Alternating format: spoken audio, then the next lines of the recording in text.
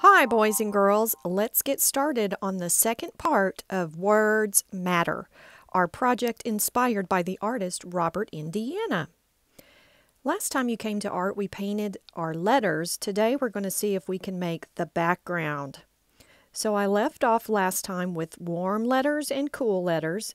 Today I would like for you to use something white to start today's lesson. It can be a white oil pastel or a white crayon.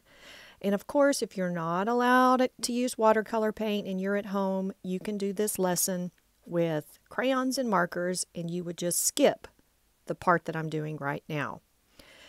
Okay, so what I am trying to do is outline each of my letters nice and heavy with a nice thick layer of oil pastel. Crayons work too. I'm going to be using a technique today called crayon resist, and it works much, much better if you can put your oil pastel on nice and heavy and thick. This white line is going to really make my letters stand out. Sometimes I turn my paper at an angle like I'm trying to show you here. That helps me see where the oil pastel is. So you can try that if you want to. I would also like to have you put an outline where the folded lines are on your paper. That's going to create like a little border or a little fence in between each section of our painting. Now just observe for a minute the patterns that go behind each of these letters. Did you notice that the patterns in the letters are the same color? So for example, when I am working in the little section where my letter N is, I'm going to use the warm colors, the reds, the oranges, and the yellows. When I am in the section where the letter I is, I'll be using the blues, the greens, and the purples.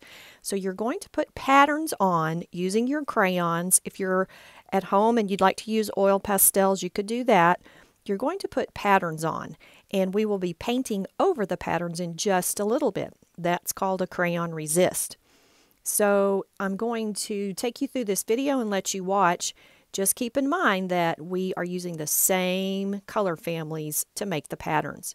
And use your artistic freedom. You can make the patterns in any way that you would like.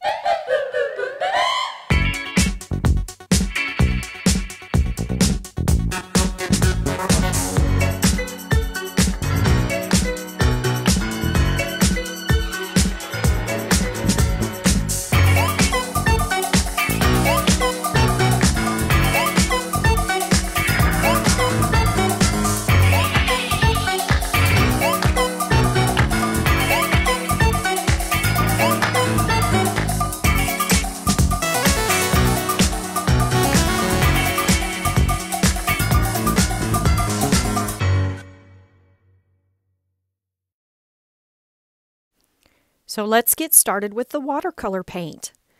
I wonder what colors I'm going to use in the backgrounds of each of these letters. Have you guessed it yet? Well, the letters that are warm, the letters that I used warm colors on, I'm going to use the opposite color family for the background. So here in my letter N, with the letter N, it was done with the warm colors when I painted it. So when I'm doing the background, I'm using the cool colors. Any guesses as to why I decided to do it that way?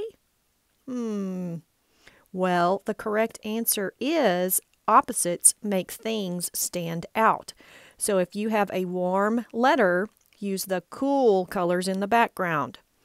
If your letter is done with cool colors, then use the warm letters in the background to make them really stand out. Have fun painting!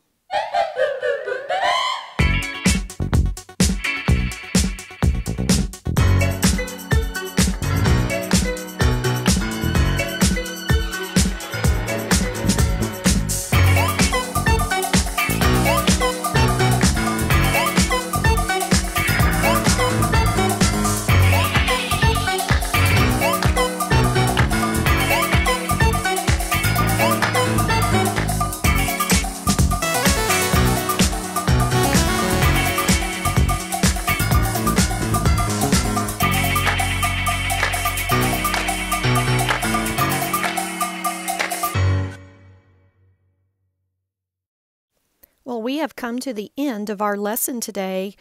This project is for a grade, so please take a photo and submit it so that I can see what you did.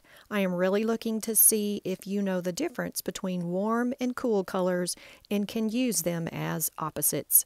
And remember, using crayons and markers instead of watercolor paint is totally okay. Have a great day.